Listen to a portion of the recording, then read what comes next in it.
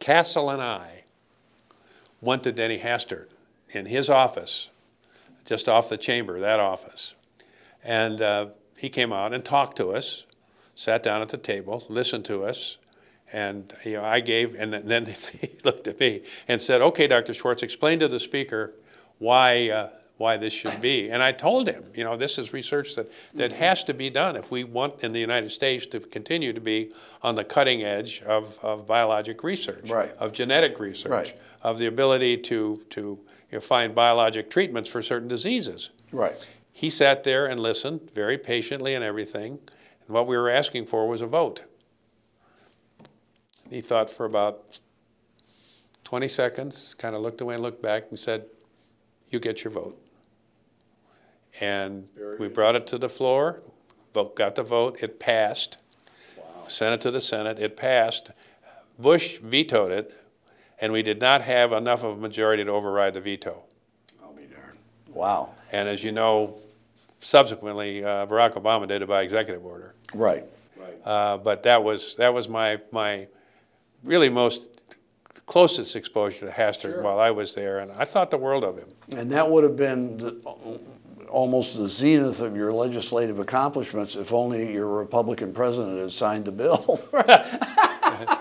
That's right. That was his very first veto. Wow. And you ask yourself, I mean, a logical person, I believe, a rational person, would ask yourself, why in hell would you veto that bill?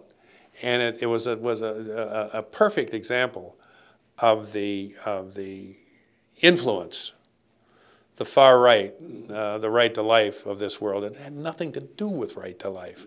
People didn't even understand the research and what it was done. And the problem was that okay, these eggs are donated, and you can get embryonic stem cells from the eggs. Well, if you don't get embryonic stem cells from them and they're not used, these are going to be used. They're going to be fertilized. Bananas. They're going to be tossed in the garbage. So it was, if I ever was dealing with an issue where I was on the side of the gods, it was with the embryonic stem cell issue. And Denny Hastert made the right decision, and I irrespective of what's happened to him, which is terrible, I would always thank him for that. One last question, unless you want to bring up something else that maybe we've missed, and that is, how do you look from what you read and see and hear in the media at the function of Congress today compared to back in 2005, 2006? That's only 10, 12 years ago. Do you think things have deteriorated, or is it pretty much business as usual? It's the same situation.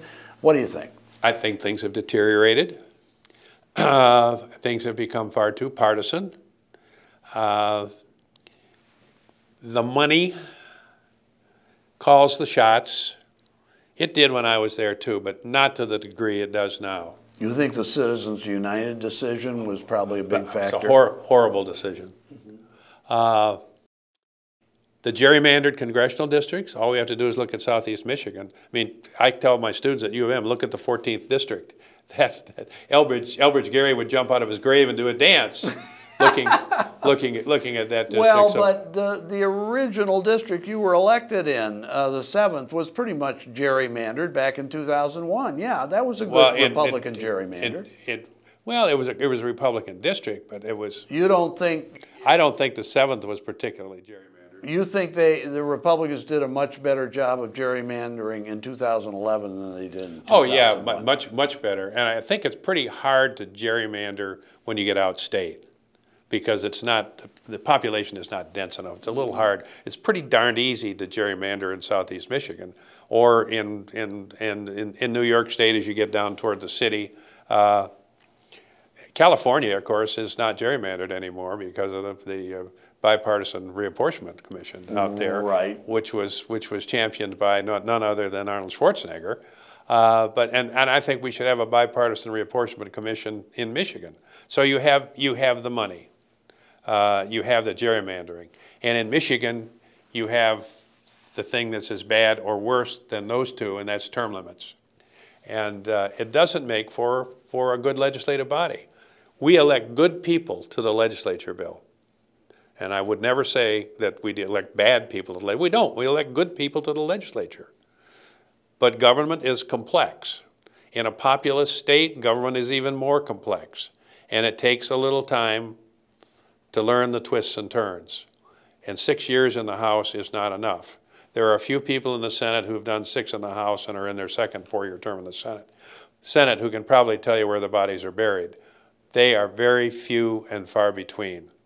So the term limits is I believe it's the worst thing that the voters of this good state have inflicted upon themselves ever.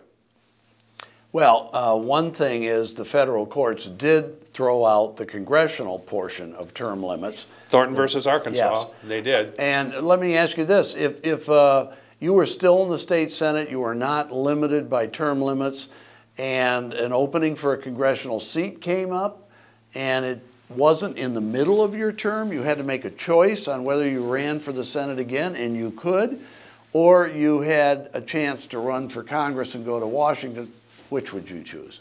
I don't know. Given the circumstances, I might run for Congress, depending on look at the. These are issues I feel strongly about. I'm running for Congress, or maybe not. I don't feel that strongly about it. I can do more good here in the Senate. So you just don't know. You've done a great job in this interview. Oh, thank you Thanks, very Bill, much. very much. It's good to been be here. My pleasure. Good to be here. Great. Thank you.